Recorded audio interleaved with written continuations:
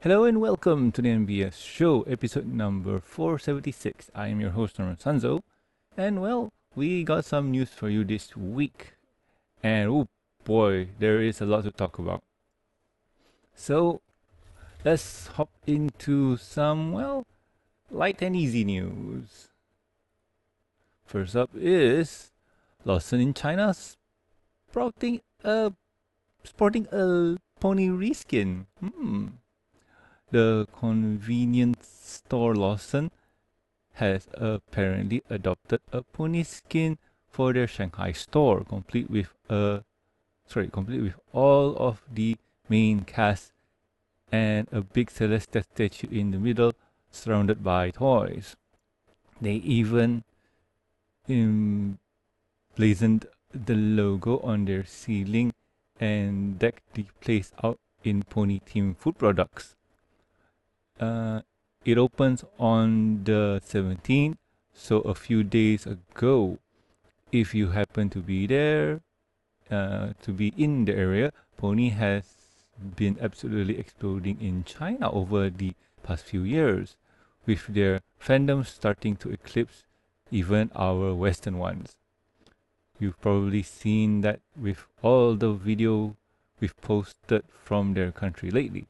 Administrators, artists, writers, writers, and more are all getting on their pony train, specifically G4, but I would be surprised if that hops to G5 in droves once things get going.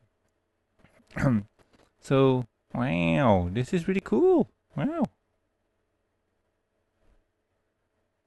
I'm not gonna read the bad Google Translate, but I'm just gonna take a look, see at the pictures and comment on them. These are toys, books. Okay. Yep, like Steph mentioned, big giant Celestia with pony products all around. Okay, cool. And they even swag up some food packaging. Cool.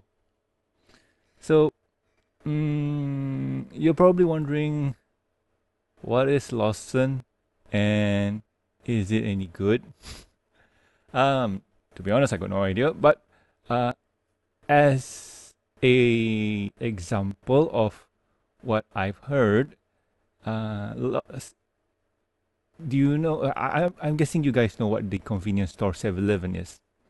It's all over the world. It's a big franchise, and everybody knows it. Yes. So, Lawson is that, but a competitor. It's mostly popular in Japan, I think?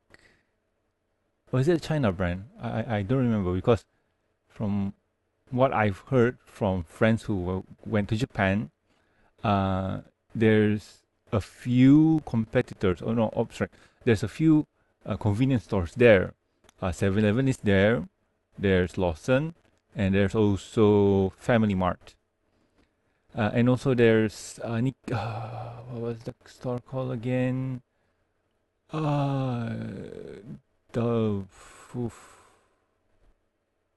was in Yakuza.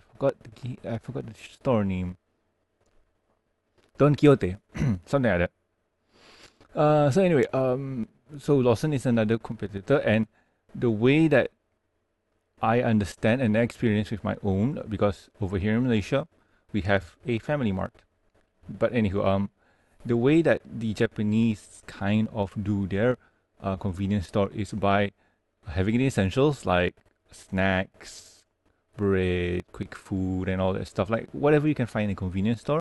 But what makes them up above the rest is that they serve, or they have quick snacks like sandwiches that they can make, and some oden. That's what they called it. This is going to go into deep, but oden is a soup broth mixed with meat on a stick. That's the best I can explain it to you. And there's also sausages and so on, hot dogs, and there is a lot.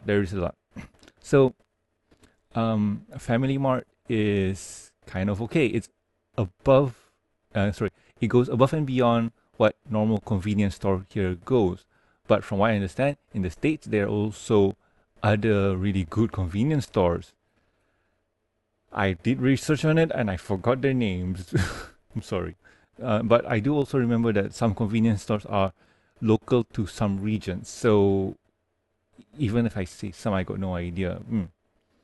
But yeah, for this Lawson in China, this is pretty cool. This is pretty cool in terms of pony news. I'm not 100% sure if G4 was the right choice in terms of marketing, but G4 is well known.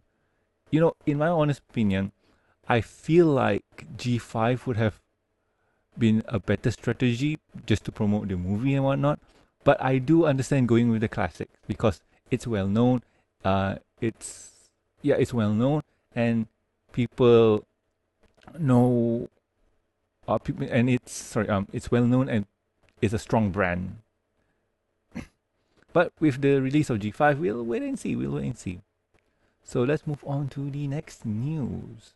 Next news is National Gallery in the UK has an exhibit that ponifies famous horse paintings into G5. Okay, we often heard that pony is superior. Oh wow, Seth, why did you write this word? Superior. Okay, now this is just messing me. I'm sure this is one of those words that Seth Yeah. Proofread, Seth. Oh God.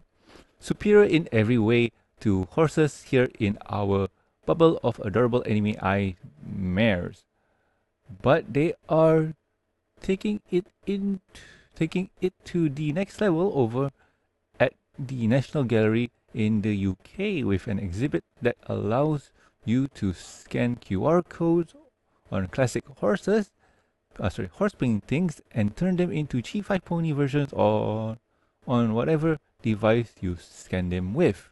There are 10 in total from artist Rachel Sanders, who considered it one of her most exciting moments in her career, according to an interview over on the Belfast Telegraph. So, I've seen the video and this is cool. I'm not 100% sure if there's any QR of it or whatever it is, but I feel like what they did was they augment reality the picture. I'm not 100% sure how the technology works, but from what I saw is that they took their phone, pointed at a picture, and the picture of Sunny comes out, and it's pretty cool. Like they were like Seth said, there's 10 pictures. They changed the stuff and whatnot, and it's awesome. It's pretty awesome, and it's kind of a treasure hunt or looking for a needle and haystack kind of deal, but the needle is kind of huge because it's a horse. So it's really cool, and Rachel saying that this is her proudest achievement, I can say, because I did look at a bit of Rachel's back history in terms of what she did, and she is a children's book artist, writer, and so on. So having one of her works in a museum, especially one that is considered to be a fancy pantsy museum, is really awesome. And yeah, good on her. And if I'm not mistaken, there is art of all 10. I'll cover you later. So yeah, I'm just going to run through, and they're really promoting, or Hasbro is really promoting G5 in terms of awareness, because yeah, we the fans know it's coming out, but the general public audience don't really know. And if they are informed of it, that's better. So there's this, there's that. Rachel said this was her favorite because she put in a lot of work into it, and the pictures are really awesome. And I tell you this at home, there's no spoilers. Like all these pictures are independent of their, like they're just independent. There's no relation to the movie at all. So yeah, this is just awesome. This is just awesome. So let's move on to the next news. And the Girl Scout have joined the pony hype train with a patch and coloring sheet printouts. Yes. I got no idea about this association. I heard a lot of it from TV. They sell cookies. Yes. So anyway, apparently the world of pony is reaching as far as it possibly can this time around. G4 in comparison got almost none of this level of marketing. Hopefully that makes some pretty big waves and keep this train going. Choo choo. Joining the tsunami of brands, organization, and other things celebrating new cartoon equines in the Girl Scouts with a new patch release over on their website. The first 10,000 are free with the code MyLittlePony, all caps, at checkout, and it goes up to $1.50 after that. If you have a daughter in the Girl Scout, you better go on quick. Yes. They also have their own promo video and a bunch of downloadable coloring page with various Girl Scout signs along with it. So honestly, I got no idea what this association is and whatnot, so I'm just gonna make it brief. This is cool. Marketing, yay. Not much to say. Moving on to the next one. So, the My Little Pony A New Generation soundtrack is on Spotify / YouTube Music because some people use YouTube Music. So anyway, with the movie releasing tomorrow, it looks like the official My Little Pony channel on Spotify has the album up just in time for the event. If you like to have a listen or maybe bookmark the page for after you've seen the movie, you can find the links to the page below. Yep. And like I mentioned before, it's also on YouTube Music if you are a user of the YouTube Music platform. So, yeah, you know what? There's nothing much for me to say. Then enjoy the music and go check it out. If I'm not mistaken, there's 12 tracks in total. So let's move on to the next topic. Next topic is what have I been doing my week. I'm going to be quick and brief because it's kind of the same old. Played Diablo 3, played some D&D, and watched the My Little Pony movie. Yay! So I'm going to give you guys a quick recap because, not really recap, a quick review of the movie. Just a quick one, nothing to go overboard. Movie is available on Netflix, yes. If you are one of the lucky few that the movie shows in theaters, so that's good too. But for the rest of the world, we have Netflix. Sorry. Anyway, Netflix. I watched the movie. It's an hour and a half long. Not bad. Pretty okay for an animated movie. Pretty standard by this point. I watched it. I like it. Music is good. Music's very interesting. I wonder who made it because we all know it's not Daniel Ingram anymore, and that part is sad. But still, we got new composers and whatnot, so that's good. All the characters are believable and likable. There's no one that you feel like doesn't fit in and you kind of want to hate and whatnot. Like doesn't really like you don't really like and whatnot. So overall, the all of the characters here are very lovable and likable, especially Hitch. Like, you would think that Hitch is the odd man out. Yes, he is, but he is very adorable. So anyway, other than that, I say it is a very good movie. I would put it at around a score rating of 8 out of 10. Why is it not 9 or 10? Because, I don't know, I mean, for me, to have that perfect movie, like 5 star, 10 out of 10 kind of thing, it really has to be a life changer. And honestly, personally for me, I would say that that feeling, that moment for me was the what was the night there's two for me that hit that in terms of pony episodes, Lesson Zero and also Nightmare Nights.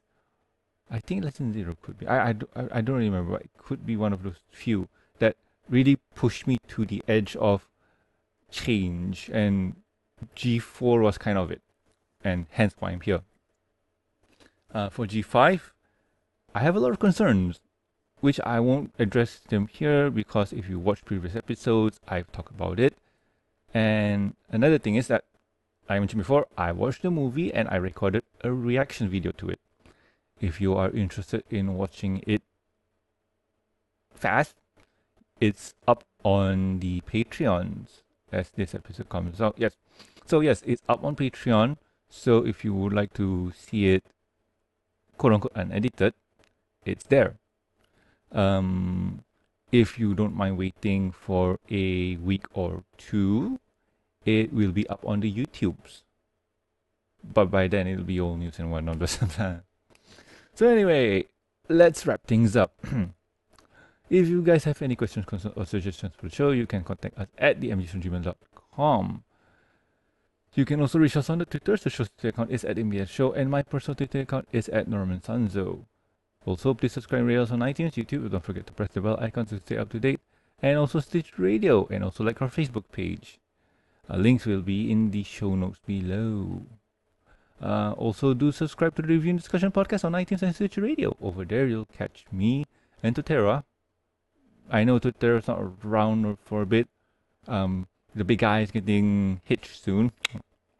So anyway, we talk about pony episodes, comics, movies, specials, and also we like to talk other things other than ponies. Those could be cartoons, animes, manga, comic books, movies, and video games. Yes.